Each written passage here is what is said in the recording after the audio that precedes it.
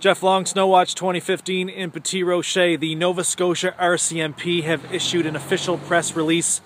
They have informed the public they are on the lookout for Old Man Winter. Now, at last check, I think Nova Scotia first received snowfall this winter in the month of February, whereas here in the Schiller region, it's been around since, I don't know, the fall.